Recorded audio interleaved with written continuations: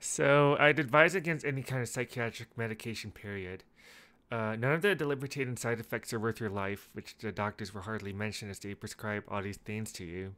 The doctors have put me on a Abilify, which is like Prozium in the movie Equilibrium, supposedly to protect me from further manic episodes. It's outright destroyed my ability to feel like anything, let alone get excited about anything. I can't even like sit still or concentrate anymore without having the urge to move around from this restlessness. And what's worse, the withdrawal from Abilify is such a painful ordeal, like getting off heroin. This alone should speak volumes about, taking a medication. It's basically a legalized addiction, so you can put money into the psychiatric industry. I had to say yes to getting injected with this shit just so I could be free from the psych ward.